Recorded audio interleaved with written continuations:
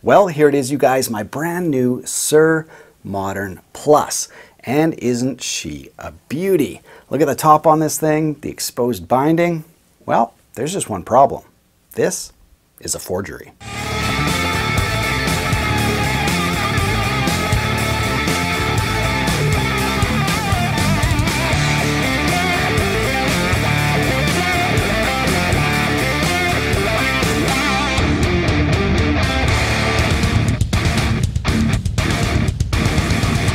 Welcome back to the channel, you guys. I hope you're having a great day today.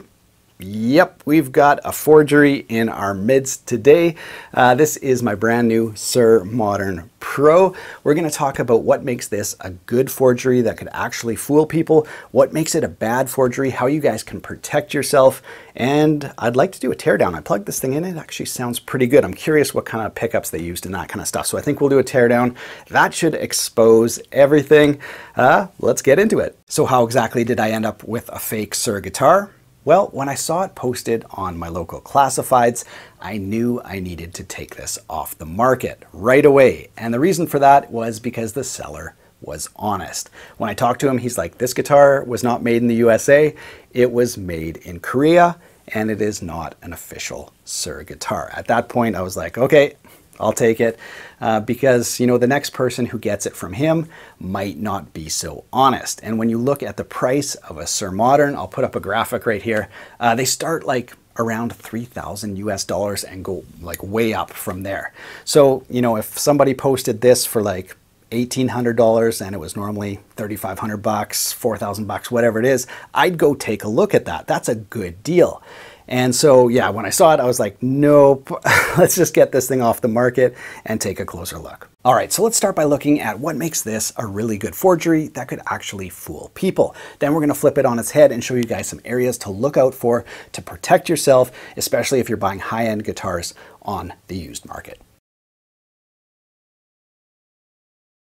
Number one, this guitar has the official SUHR headstock shape with the official SUHR logo. On the back side, it's stamped made in the USA in the same spot that SUHR guitar puts theirs, with a serial number in the same location that SUHR puts theirs. On the headstock, we've got a set of locking Grover tuning machines. These aren't the kind with the tightening wheels on the back. They have that internal cam mechanism. I've used them before. Really nice high-end locking tuners. So far we've got no clue that this is not a real SUHR. When we look at the nut, it looks great. Looks like somebody who knew what they were doing, you know, put this in. When we look at the neck, the profile on the back, beautiful one-piece mahogany neck, feels really nice. On the front face, the rosewood looks really good. Even the abalone dot inlays, every single one of them is bright and vibrant and shiny. I mean, this looks so far like a really nice high-end guitar. Then we look at the body shape. It's correct. We look at the spacing between the controls and the three-way switch. It looks really close. You know, the carve, the exposed binding, the little, you know, forearm contour there, tummy cut, even the shape of the contour on the heel looks like a SUHR, the way it's attached looks like a SUHR. You know, even this little contour here that you find on all SUHR guitars, the plastics, everything looks in the right place. Even the black locking tuners, it comes with a Wilkinson trim with the bar and the set screw. So far everything seems, you know, pretty high end. And of course, the finish work is good. This is an older guitar, so there's some swirling from when, you know, the guy was playing it. But, you know, overall really nice. Even the way, you know, the two parts of the quilted maple meet, it's dead center on the trim. 3 on one side, 3 on the other, dead center, you know, on the pickup. So it's not a sloppy job. And, you know, when it comes to Korean-made guitars, I've said they're the new Japan. They're putting out fantastic guitars. Now, I have no idea what year this was made, but it was not made carelessly. Now, if John SUHR ever sees this video, he'd probably be like, Darrell, I can spot this piece of crap a mile away. I did not make that. But for the average person, myself included, it's a really nice guitar. I mean, it even plays nice. You know, not a hint of choking, even on the highest frets. You know, plays great up high, plays great down low. So how is a person to know? Well, let's find out. Now, before we tear this sucker down and find out what's what, let's quickly go through a few things that you guys can do to help yourself from ending up in this situation, being sick to your stomach, having, found out that you just spent a lot of money on fraudulent guitar. Number one, no documentation. If it doesn't have a certificate of authenticity, that can be a flag. Most high-end brands will include it in the case. Now, of course, the person could lie about, removing it and losing it or whatever, but if it doesn't have it, that's part of, a part of a flag.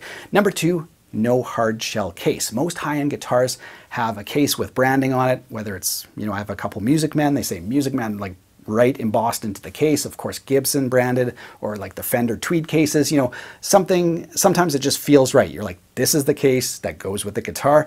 If, something like this, a high-end SUHR comes in a ratty gig bag, that's a flag. Number three, same kind of thing, no case candy, no strap, no cable, no documents telling how to care for the guitar. That's kind of like all with the documents. But again, that kind of builds the case.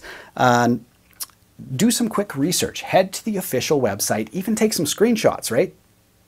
Headstock, front and back, body, front and back, right? Just to give you some information because, I'm not really familiar with SUHR guitars. So I'm a prime candidate to buy one that isn't real, right?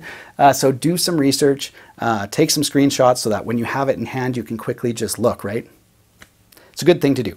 Have there been any aftermarket mods? If you're talking to the guy and getting to know them and they're like, oh yeah, I changed the pickups here, or did this and that, that's again a big flag. If you spend $3,500, $4,000 on a guitar, you're very unlikely to mod it.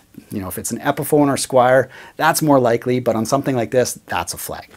What else do we got here?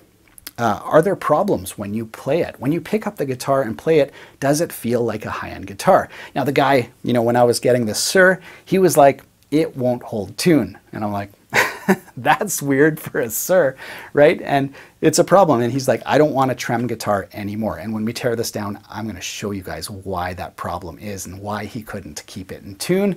But anyway, yeah, that's again, if the guy's, more honest, or when you pick it up and play it and you're like, oh, there's like, seems like fret buzz or high fret, or, this thing won't hold tune or whatever, huge flag. Examine the small details. That's what we're going to do in a second, but I'll show you guys a few areas to look when you just pick it up and you're not sure, okay? And if it's too good to be true, it is. Trust your gut. If some of these things are off and you're like, it's kind of adding up, I don't quite feel comfortable, don't feel pressured to buy it. If it's too good to be true, it probably is. All right, you guys, I've got the guitar on the desk. I'm calling this Project No Sir.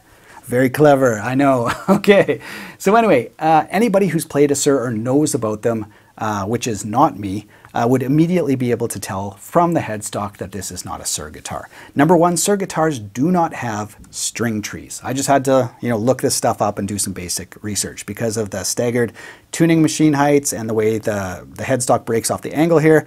There's enough downward force in the nut. You do not need them. So to see them on a guitar like this is an immediate flag. Why do you have two string trees on a SUHR headstock? It just doesn't fit. Number two, SUHRs come with SUHR branded locking tuning machines. Now these are Grovers and they're very high end. They're very great tuning machines. I'm pretty sure they're over $100. But they're not the right ones. Again, so you're looking at this and you're thinking about, okay, well, why did you mod this? Why did you mod this? So a couple flags right away. Next up, as I mentioned, look at the small details. So obviously I have the strings off here, but look at the truss rod cover. That does not look like the quality you would expect on a $3,000 guitar. And I'm pretty sure John SUHR is like, yeah, that would not pass quality control.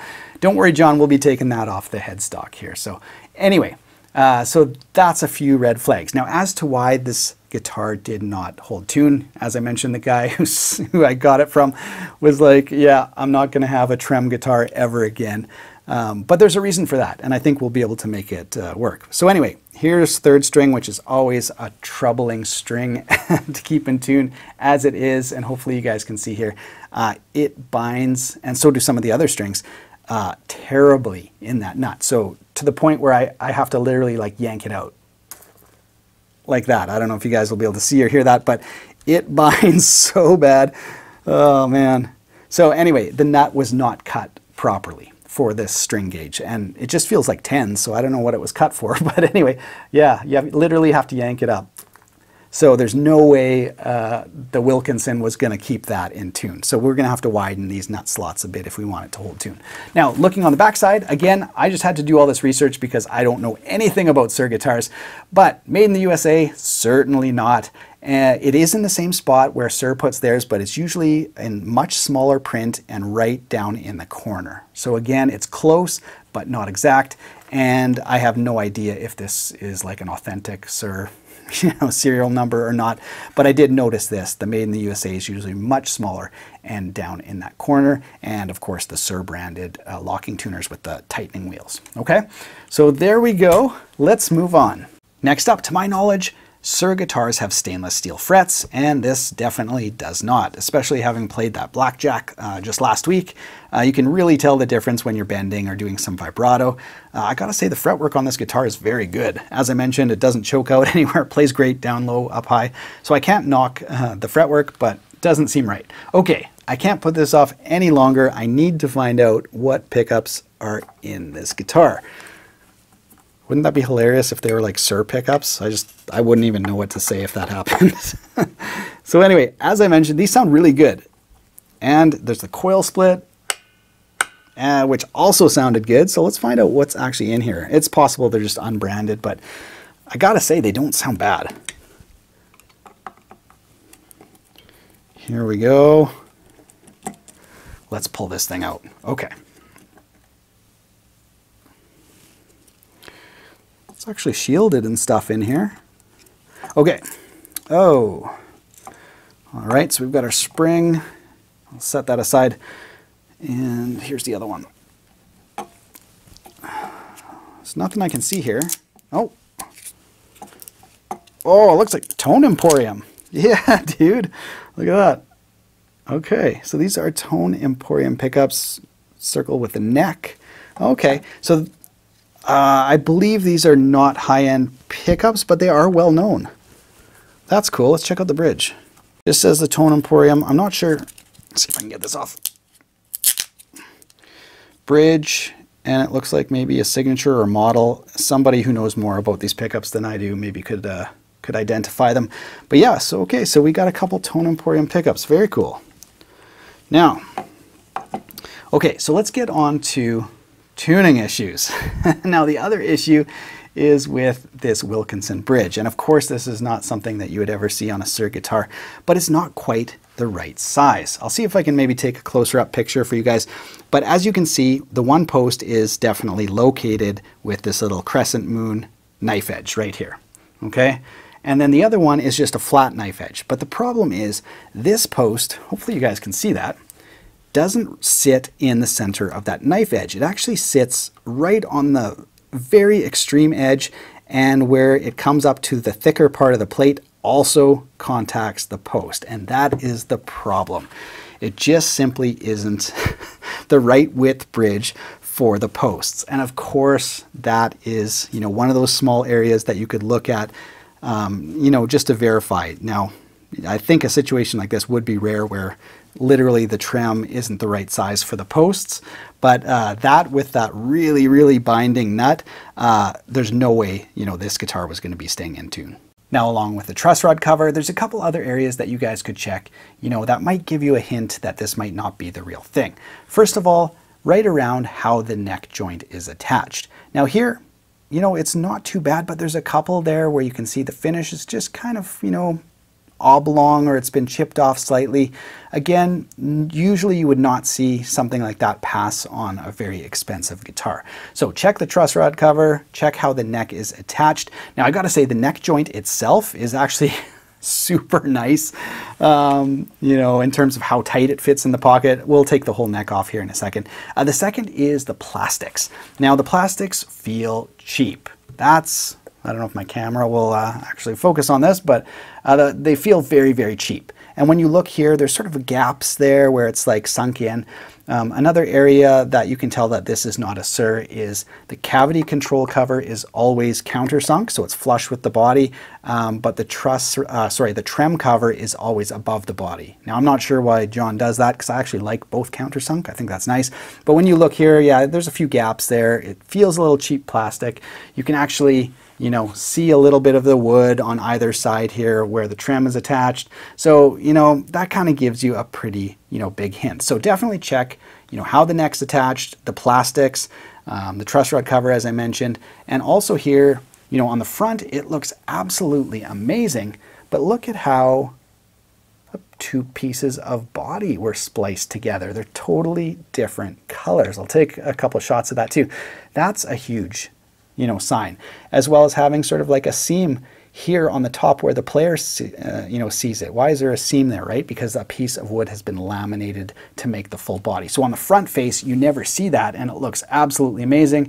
And the burst, yeah, that fade is wonderful, and the binding for most of it is wonderful. But there, you see, that's not going to be flying on a high-end guitar, right? The rest of it, you know, looks super nice actually. Like, it's really, really beautiful. There's some wear there from a strap, obviously, where this was definitely a guitar that was played, right? So it's just kind of worn there. But, you know, it's all really nice until you hit right there. So again, that goes to looking at the small details. Don't just look at the front face, look at the side, look at the back. Okay, so let's take some more parts of this guitar apart. Let's start by taking the neck off. Now I gotta say, when I look at these screws, these are about 30 times beefier than what you actually, you know, would find on a Fender or something, so I cannot fault this neck joint. Really intense screws, so that's great. Oh, one of the ferrules kind of popping out here, but yeah, you can see on the inside they've got metal there, so I think construction-wise it's probably pretty good. There we go. Okay, let's see if we can get that neck joint off. That is a nice tight fit. Let's flip it over and take a look. Let's just get that out of the way. It's going to keep falling out. Okay, so the neck comes right to form the front face of the cavity of the body. As you guys can see, there's, you know, nothing kind of separating that. But the way it's cut is super straight, as you guys can see. And in terms of how it fits, like really nice. Like I have to actually use legit force to get that in. So anyway, just because it's a forgery, as I've said with guitars made in Korea, they're actually really well made. Now, of course, this is, you know, horrible in every sense of the word, because they are, you know, passing off something that isn't a SUHR as a SUHR, and that's horrible. But in terms of the construction and stuff, really nice. Okay, so let's keep going here and take a look in the back cavities. So here's a look inside the control cavity. Looks like we've got a B500K full-size pot there. And then, of course, this is your coil split right there. And I've got to say, it actually feels pretty good, that coil split. And then your three-way switch. Now, it does not look like it's shielded in there. And is this sandwich construction, or is that just the routing? Hard to know. I think it looks like a full thickness. There's that line there though. Is that just the routing, or is that some sort of sandwich? I mean, you can't tell from the edge. So I think it is probably, you know, a full-sized, you know, mahogany or whatever. Okay, so let's take a look under here. Again, the plastics don't feel terrible, but, you know, not super high-end. Okay, so no surprises in here. Classic Strat setup where you've got the claw, 3 springs, and your ground wire that comes from here to your bridge. And this is a Wilkinson trim, so the block actually looks, you know, pretty nice. There it is. There's your the bar adjustment, and as you can see, it's not floating, so it's resting against the body, and so it's dive only at this point. I might change that, we'll see. So there you guys go. So that's kind of a look at the guitar itself. Now we just need to find out what to do with this thing. So hopefully that gives you guys a little bit of insight into what a fake guitar can be. Some parts really good, some parts really bad. All of it horribly, horribly illegal.